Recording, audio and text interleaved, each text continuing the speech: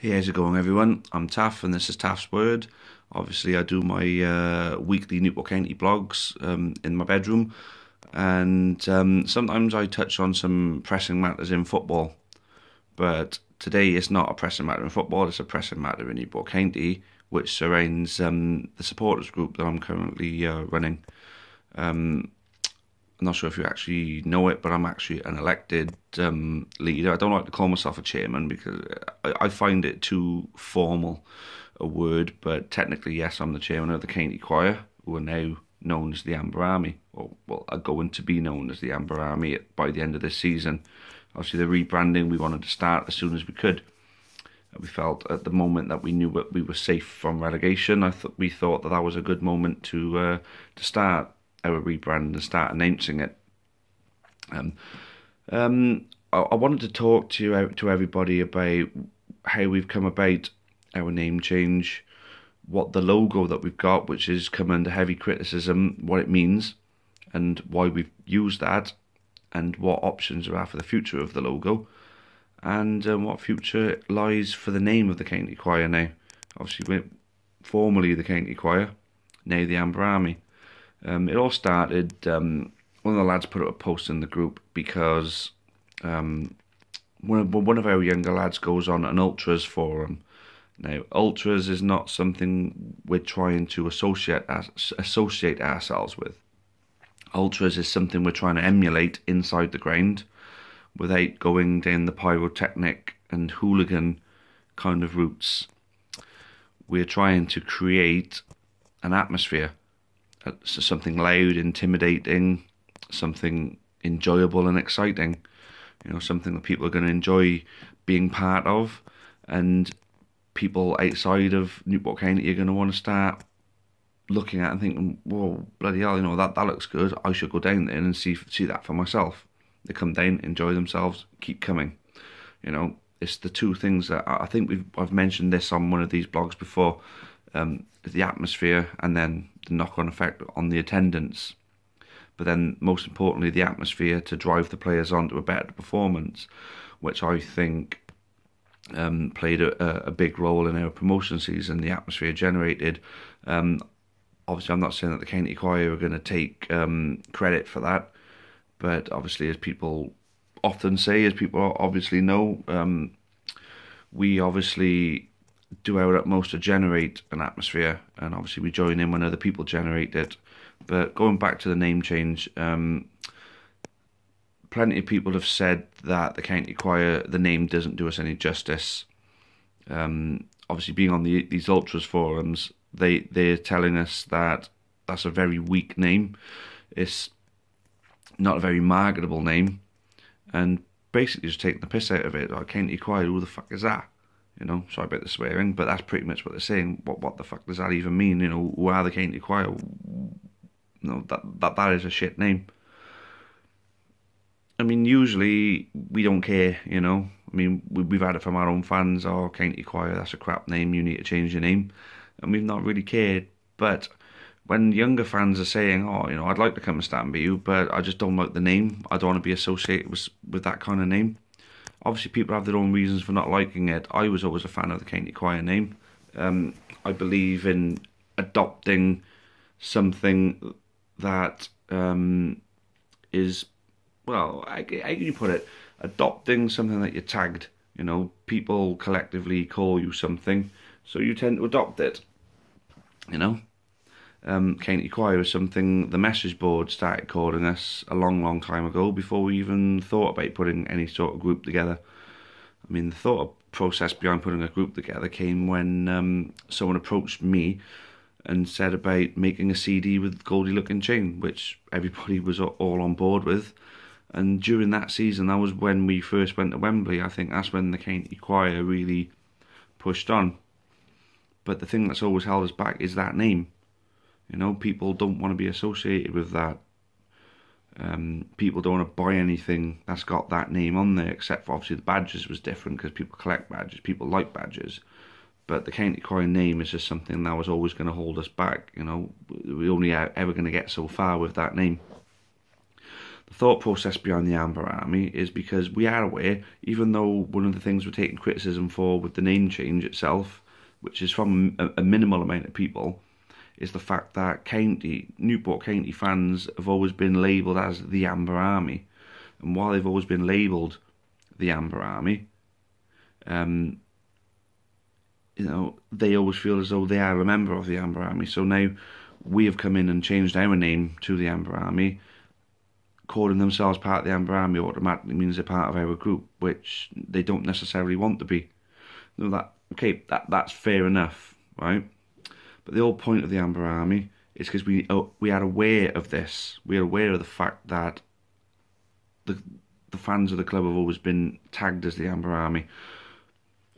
By calling ourselves the Amber Army, it means that we are trying to include everybody, if they wish to be a part of what we're trying to create. That atmosphere, that feel-good factor, that energy, that everyone can feel.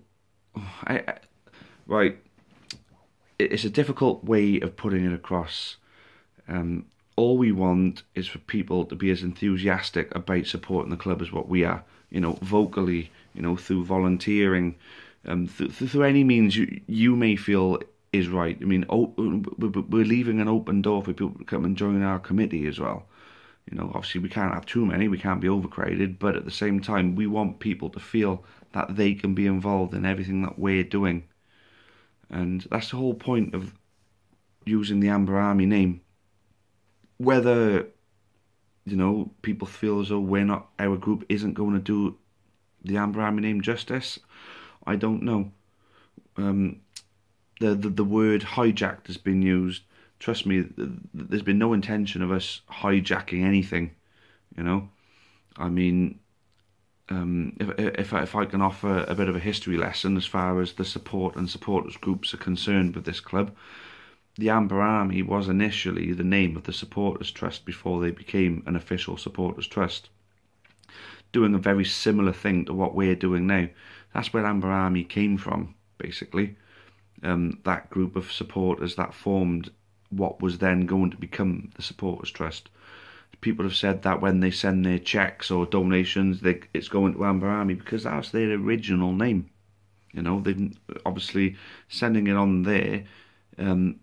Obviously, when they opened up any kind of accounts, it's still in the name of Amber Army. It's like our accounts are going to still be in the name of County Choir, but our group is going to be known as the Amber Army. Because we're doing a very similar type of thing as the original Amber Army are doing, I can't help but think that maybe, we're worth entrusting, shall we say, in carrying that name forward and trying to do it justice, which I truly believe me and my group are going to do.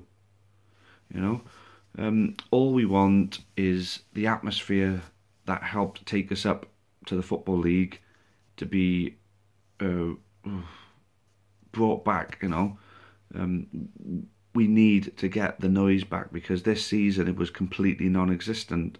I know we didn't have a lot to sing about, a lot to shout about, but it makes a difference, and we've heard it so many times from the manager, from players. David Pipe, one of the things he said during the playoffs is, no offence to any other clubs, but our fans are always so much more louder, and it always drives us on, Just in Edinburgh, these fans and the atmosphere they create, it makes it so much easier for my players to play. I mean, these things, they don't just do that to blow smoke up our arses. They're saying these things because, they're sincere in what they're saying. What we do in that ground makes a big influence, it makes a big difference on what they do on that pitch. So where people put the argument forward, those players need to be doing things to make us want to sing for them. Well, why can't it be us fans, can sing and shout and make a noise to drive those players on? I think it's a two-way thing. We can't just be reliant on the players to just, we have to be reliant on these players to go out and give 100% for us. But sometimes they need a 12th man to dig that extra bit.